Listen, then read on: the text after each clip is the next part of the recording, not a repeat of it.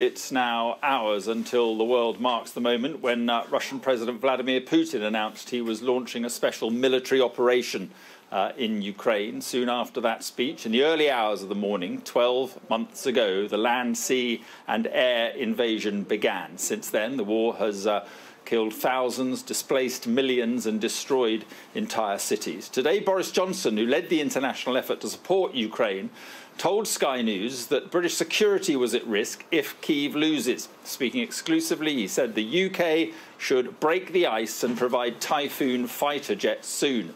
He also described Vladimir Putin as a gangster and an adventurer, and he warned Beijing not to support Moscow. The astonishing thing about where we are today is nobody thought that the Ukrainians were going to hold out for a week, if you remember, let alone a year, or very few people thought they would resist in the heroic way that they have. And it's absolutely crucial that we give them the supplies, the support they need to get on and finish it. This 2023 has got to be the year of victory for Ukraine. That's the best thing for Ukraine. By the way, it's the best thing for the Russian people. It's the best thing for the world. It's the humane thing, and let's get on with it. If they don't get those resources and that equipment, and you've talked about everything they need, fighter jets and so forth, if they don't get all that, what could happen in your view? I think that we've perpetually underestimated the Ukrainians and overestimated what Putin can do. But there is clearly a possibility, unless the Ukrainians get the help that they need, that Putin can kind of manufacture out of the land that he's able to retain some sort of victory from this disaster. And he'll be able to hunker back down and keep in the land that he's acquired, and then bide his time and wait till he can attack again. That's why it's so vital that we help the Ukrainians to expunge Putin's forces from every part of their territory, and not just from the territory that he's occupied since February the 24th last year, but I think increasingly he's going to have to get out of the whole of 1991 Ukraine. They can do it. Do not underestimate what the Ukrainians can do. They kicked him out of the Kiev area where you are now. They kicked him out of the Kharkiv area. They kicked him out of Kherson.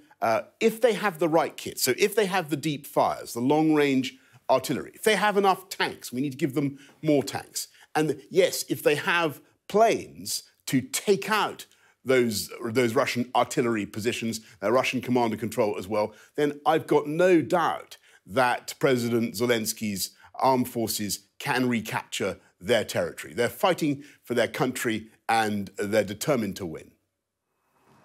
Right. What are the consequences, though, of failure, in your view?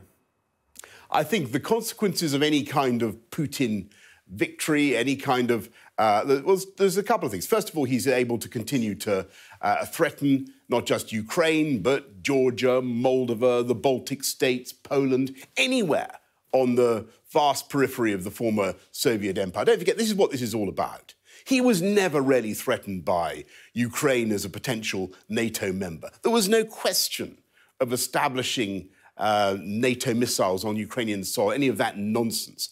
This has purely been done by Putin to bolster his flagging position at home and to try to reconstitute the old Soviet empire. So he will retain that ability. Plus, I think it will be a terrible signal, if he has any kind of success, it will be a terrible signal for the world, for everywhere where we care deeply about borders that should not be changed by force. And clearly the read across in Southeast Asia, in the South China Seas, that's very clear. Now, some top US generals are saying they're reviewing their own stockpile of weapons because they're getting so low. Sky's own reporting today suggests that the UK weapons and ammunition stores are getting low, so low that it risks not being able to support Ukraine and keep Britain safe. My question is, should the UK put its defence industry on a war footing? I think it's very important that we continue to make the munitions that we need for our own country and for the Ukrainians as well. And the stuff that we've been able to equip them with from Belfast, from Talos in Belfast, that's been absolutely crucial. We have stocks. We have when it comes, for instance, to the tanks and the planes, we have them. The question: are they battle worthy? Are they ready? Can people be trained up to use them? I think that in many cases the answer to that is yes. And I just make a crucial point about our own defence. Sorry to interrupt, but it's quite clear we don't have the stores and the stocks. If you listen to what Sky is reporting today, people are very worried about that. Should we be putting the UK defence industry on a war footing? As I said, I certainly think we need to be making sure that we equip ourselves with what we need. But if you look at the UK's own defences and how to make sure that our own country is protected and the entire Euro-Atlantic security area is protected, then the best thing you can do, and the most economical thing you can do, is to make sure that Putin fails in Ukraine and that the Ukrainians win. And that is an investment that we can make in our long-term security that I think will be very, very financially effective and economical. Yeah, but that requires a very big investment. Vladimir Putin is clearly reorganising his economy, reorganising his defence industry and preparing for a very long war. As I say, should the UK and other NATO countries be on a war footing? Because who knows where this war is going to lead? I don't know what you exactly mean by a war footing, Mark. What I'm saying is that we should continue to supply the munitions that we can. We should continue to make more munitions, and we should recognise, when you talk about the expense, we should recognise that what we're doing, to gear up for a long war, what we're doing now is actually making sure that we are able to save money, save defence expenditure in the long term. Because, as we just discussed, the risk of any kind of success by Vladimir Putin is that our general security would be much more gravely imperiled. That's why it's essential to do what we're doing now. At the very least, then does the UK need to significantly increase defence spending beyond what you had planned when you were in office? Well, if you look at the defence budget since I came in 2019, actually it went up already from I think slightly under 2% to about 2.4%, and just organically as a result of the commitments that the UK is making under the Future Combat Aircraft System or but with respect, I mean, Ukraine hadn't happened. We're going up to about 3% anyway, so we are spending more on defence. And that's but Ukraine hadn't happened then. I mean, if Rishi Sunak doesn't significantly increase defence spending in the next budget, would he be failing as a wartime leader? Well, there's a couple of sort of ifs there, Mark, and I think that I pay tribute to the government, Prime Minister, Defence Secretary, what they're continuing to do, and the UK remains way out in front. It's one of the big donors to Ukraine, not just of humanitarian assistance, but of that crucial military assistance. And what I'm saying now is that when it comes to things like fighter jets, of course, what the Ukrainians want is F-16s. As it happens, we don't have F-16s, we do have Typhoons. I think there's an argument for the UK breaking the ice and giving them some Typhoons. If it's a question of training people up to use those machines, then we can do that. Right. Just a couple more. What would the consequences be, do you think, if China actively supported Russia in this war by supplying weaponry?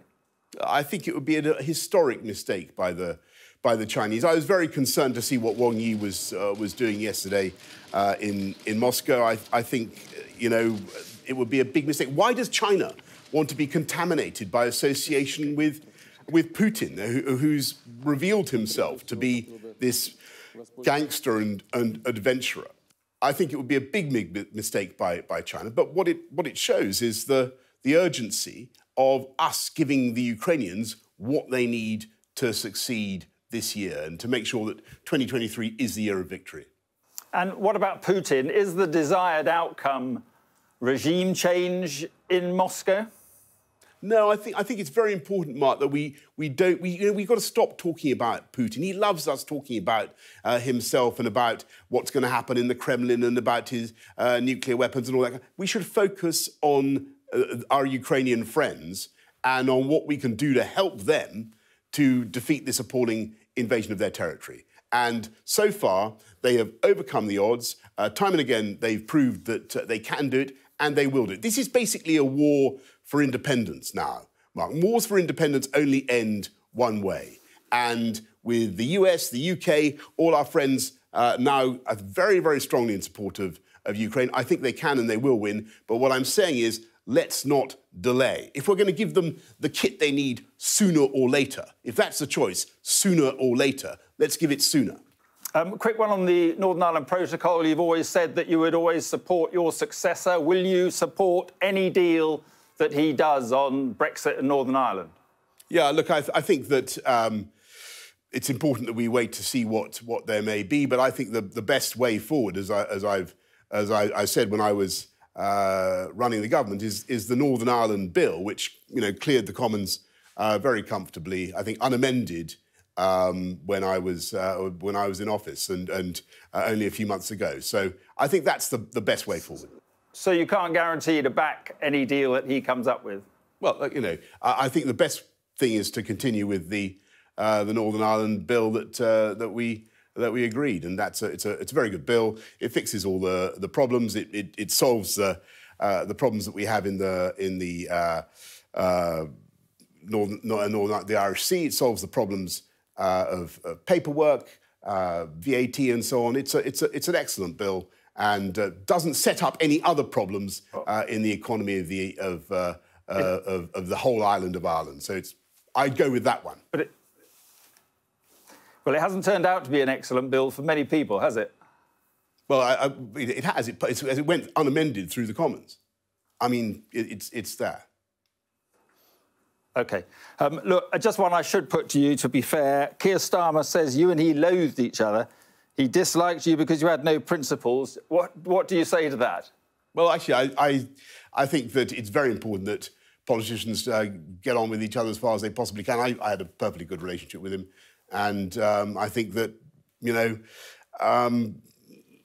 it's important to be as civil and as friendly as you possibly can. OK, and lastly on Ukraine, the Ukrainian Prime Minister said today to Sky News that if Ukraine loses the war, if Putin wins, it could well lead to a third world war. Do you agree? Well, I think the stakes are very high. I think that in the sense, as we discussed earlier, I just think there is a real risk that if Putin can manufacture any kind of success out of this, then he will be able to continue to threaten not just Ukraine, the rest of Ukraine, but all the parts of the former Soviet empire that he wants to intimidate. And everybody else around the world will draw the conclusion, Mark, that aggression pays off and that borders can be changed by force. This is an absolutely critical moment for the world. This is a pivot moment. This is a hinge of fate. This is the decisive moment in the early 21st century. If Ukraine wins, and I think Ukraine will win, and I know Ukraine can win with our help, then that will be absolutely critical for our security for decades to come. If, on the other hand, as you say, Putin is able to manufacture some kind of victory, I think that will be a blow for peace, stability, and for prosperity.